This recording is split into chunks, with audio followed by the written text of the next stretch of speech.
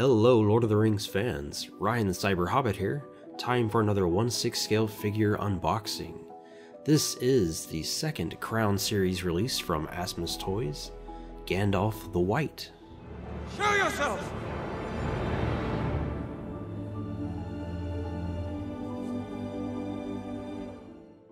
Now from past experiences, Balrog, I've learned that photos from Asmus can be deceiving, but if this figure lives up to the images going around the net, this has the potential to be the greatest Asmus figure of all time. Not to say this will be the best Gandalf, as Queen Studios seems to be putting on the pressure for Asmus, but perhaps it could be the greatest Gandalf the White, until maybe Queen Studios gives it a go. Anyways, let's get into it. The Crown Series usually comes with a bit of an extra something, and in this case, it's the Lord of all Horses, Shadowfax. To be completely honest, I don't really care to get a horse, but this is the only way to order this figure, so hey, why not? Something I do give Asmus credit for is the packaging for their Crown Series has really been top-notch. I much prefer to have these nice foam cutouts than just a big piece of molded plastic. It really helps to give this a very prestige feeling, and it holds on to parts much better.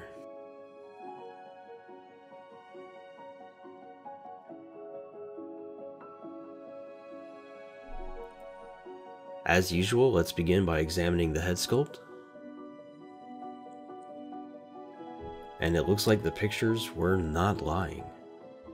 This is crazy good. It's so clearly Sir Ian McKellen. The wrinkles and creases on his face are very well done, and the paint job is superb. It's very clear a lot of care went into making this.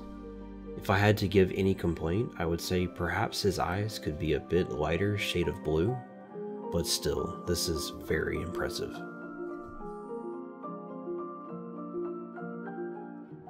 It's not always easy to get rooted hair to look natural, but they seem to have done an excellent job with this. It's incredibly realistic and adds an extra level of detail that makes it seem like it came right out of the films. Here's to hoping I don't mess it up.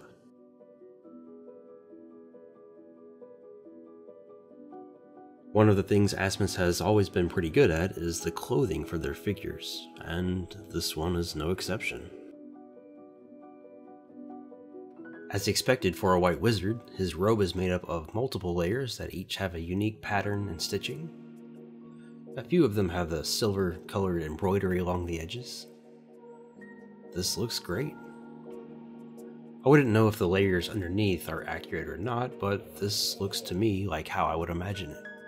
That is one tiny zipper. His boots look pretty nice. Real metal eyelets and a silver gray pair of shoelaces.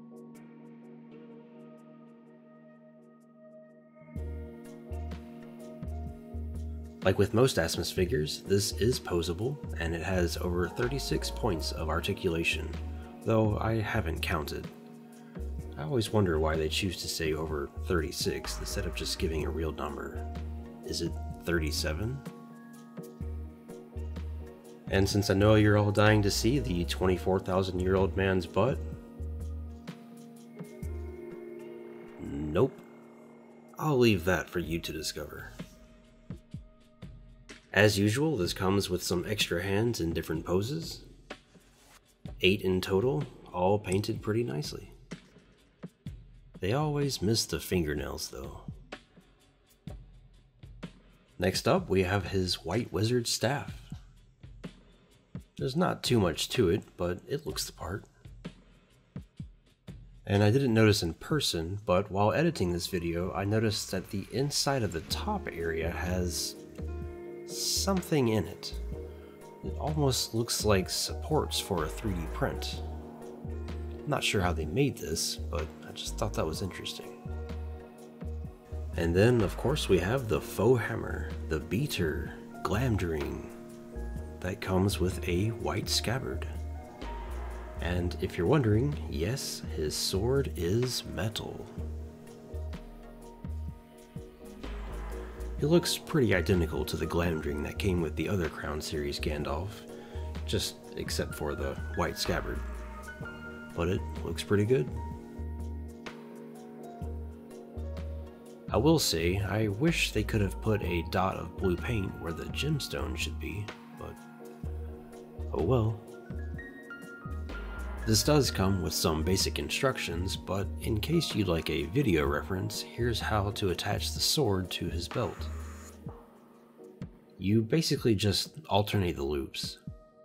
The belt is actually pretty snug on the scabbard and doesn't feel like it'll come off easy, unlike some of their other figures.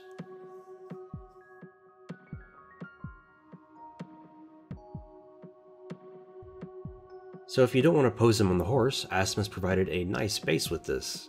It's essentially an off-white base that has some green flocking material glued on top of some texture paste, and then on the front is a chrome mirror plaque with Gandalf's name. I like it. It's much better than those typical plain black bases that we've gotten with other Asmus figures that just has the Lord of the Rings logo on it. And now for Shadowfax. Like I said before, I'm not the biggest fan of getting horses with figures, as it sort of gives me some My Little Pony vibes. But if ever there was an exception, I guess it would be for the Lord of all horses, Shadowfax. To be honest though, this actually is pretty well done. For his mane and tail, it's got some fake blonde hair, and then all over his body is a sculpted fur, and this sculpt looks pretty good. When compared to the version seen on screen, it's missing some black specks here and there, but ultimately I think this is still pretty good for a horse. I did notice it seems that some of the hair got stuck to the body, and then when I went to unstick it, it pulled a bit of the paint off. I'm not really sure what could be done about that, but it's something to watch out for. And now for some comparisons. On the left is the Crown Series Gandalf the Grey, right Crown Series Gandalf the White. The immediate thing that sticks out to me is just how much better the head sculpt is of the White. While I do think the Grey does a pretty decent job of representing Sir Ian McKellen, the White is simply spot on. And when put next to the Grey, sort of just shows how off the Grey's head sculpt is. As far as clothing goes, I think they're both equally good. Though if I had to pick which was the better clothing, I would probably say the Grey. But that's sort of biased because when I think of Gandalf, I think of the Grey. So it's really just influenced by my preference of character instead of the clothing accuracy. For the base though, I'll say I prefer the Grey, simply because it's more interesting and comes with not only some vegetation, but a mailbox and gate, even if I had to get a custom stand to hold them. When considering price, the Grey is $30 cheaper, but then again you have to remember you're getting Shadowfax with the White. So it really comes down to your preference of what you think is the better accessory. So overall, I think this is probably the best figure Asmus has released. It really does capture the likeness of Sir Ian McKellen. The face sculpt, the rooted hair, the paint job, his clothing, and honestly the horse even turned out better than I was expecting. So it's really hard to find anything I don't like. This checks a lot of boxes for me. If I have to be really nitpicky, I'd say perhaps his eye color could be a shade lighter. A few of his extra hands seem to be sort of webbed. I would prefer the base to be slightly wider to allocate more room for some other poses, but really all these things are negligible and don't really change my overall opinion. I give this a 9.5 out of 10. I'd like to give it a 10, but I'm reserving that for things that I think are absolutely perfect. And although this is almost there, it's not perfect. But man, is it great. I want to also mention that if you own the previous released Gandalf the White, Asmus is actually selling an upgradable head that you can purchase for $120. Whether you think it's worth $120 is up to you, but there's no doubting that this is the greatest face sculpt they've done when it comes to accuracy. I would really love if Asmus could give an updated head for the Gandalf the Grey using this head sculpt. I would really consider getting it if they did. If you collect Asmus toys and are thinking of picking this guy up, I say go for it. I don't think you'll be disappointed. Although eventually it looks like InArt may pick up the title for having the best Gandalf, it definitely won't beat the price of this. Plus, with this, you get a horse. Until that's released though, I think this is the best. We'll have to wait and see. If you enjoyed this video, do me a big favor and hit that like button or consider subscribing. Since you made it this far in the video, I suggest heading on over to the community tab of my channel as I currently have a giveaway ongoing that will end very soon. Have a great Friday everyone. Until next time, bye bye.